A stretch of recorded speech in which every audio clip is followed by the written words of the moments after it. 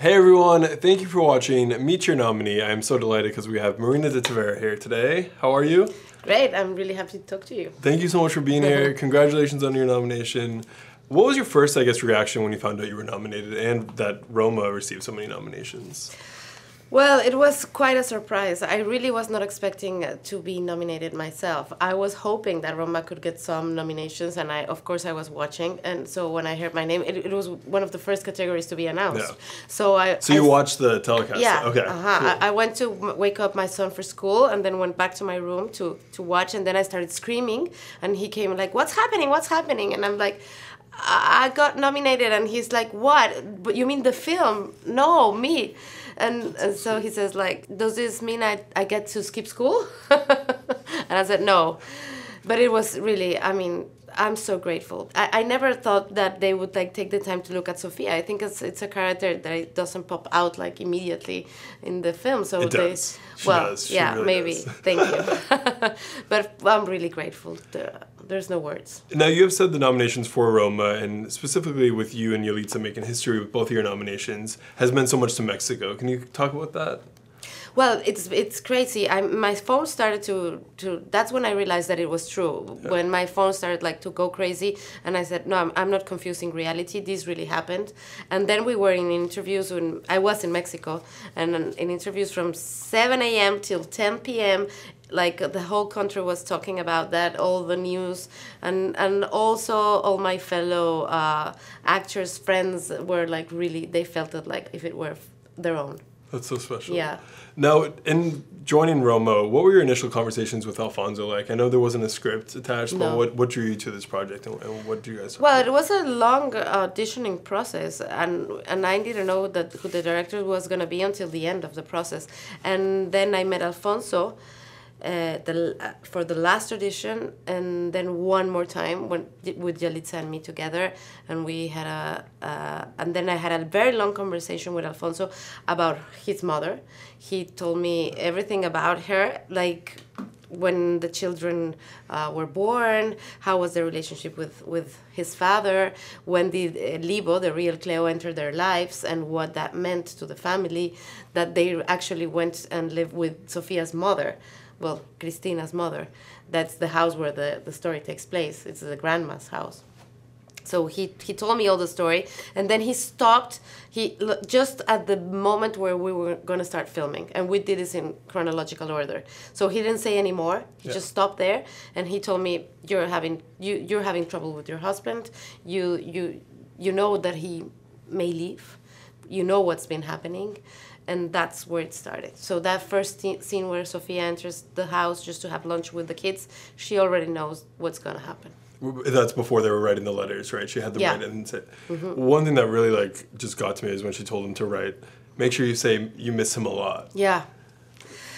I know. That scene, we did it 64 times. Oh my gosh. Yeah, it's a long take, one take, long. And he kept changing things, making the kids do different things, and I had to control them. I knew what I had to say, but I was also dealing with unexpected things that they would do. And yes, I think, and also she has a strong emotion, but it's always pulled down. I remember in that scene that he would tell me, when it came to the surface, the pain, he would send me to the room, to Sofia's room upstairs, because it was a house, the actual house, and he would say, cry it all out and then come back.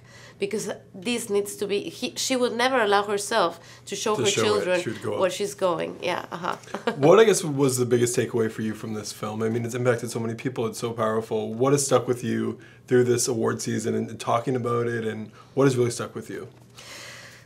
Well, I'm really surprised the way that people have been relating to the film. I can relate to it very much because it's Mexico, because my family story is very much like Alfonso's story. My mom went through the same process as Sofia and Cristina. But I never thought that people all around the world will feel the same. And that's been beautiful. People come to us and say, "Oh, you remind me of my mother or of my grandmother. I remember this from my childhood." And I think we all are grateful when we can relive things that we thought they were gone forever. Yeah.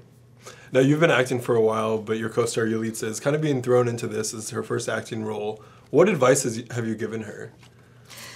Well, none actually. Yeah. I mean, she's great. She really embraced the character from the very first day with great conviction. So for me, she was always Cleo. We really didn't talk about acting or anything like that because Alfonso didn't want that kind of process. Yeah. He even worked with me a lot not to be working with a certain technique or actress technique. He would like just say, this is different. You really have to just surrender yourself to the character and to what's happening without thinking, I'm gonna do this, or like in an intellectual kind of way. Yeah. I mean, when you first met her, though, what were those conversations like with her about this? Oh, project? We would just talk about life. Life, yeah. Life. Like the first conversation was about her nephew. She was there sitting for the first time in Mexico City. She came from Oaxaca. She was a little bit like, I really don't know what I'm doing here, but I'm here. And then we were left alone for quite a while. And I just asked her about her family. How many brothers do you have? How many sisters? And she said, I have a nephew and I really miss him, and I want to go back and see him. That's what we talked about. That's so sweet. Now, both of you have so much to celebrate. When the Oscars airs on Sunday, who have you met that has really stuck out to you during this whole process? Oh, the list is enormous. Yeah. We got time. I know. Well, I've met like actresses I admire from, like, obviously Glenn Close, Kate Blanchett. I met her in Venice. All my fellow nominees, which are fantastic. Did they have a reaction to your role into Roma? Did they say anything? Well, I haven't had a chance to talk to them a lot. I got a chance to talk with Rachel in the Oscar nominees luncheon, and she said she really didn't recognize me first because like in the film we're wearing no makeup and it's black and white, and Sofia is like all like, she's going through a lot. So she said, oh my God, it's you. I didn't recognize you. I mean, I saw the film, but she's lovely. Another fun Oscars question for you. Obviously, the show is going to be hostless this year. Mm-hmm. Who, if you could pick a host, would you have wanted to see on that stage? Melissa McCarthy. Okay. Did you see Can You Ever Forgive Me? Oh my God, we were talking about that just on my way here. What she did is amazing. She really built a character that you really can feel compassionate about her, but sometimes you hate her, but sometimes she's and the way she portrays her pain and her loneliness, and so beautiful. What are you looking forward to most about the telecast? What can I say? It's just a dream. I didn't even dare to dream.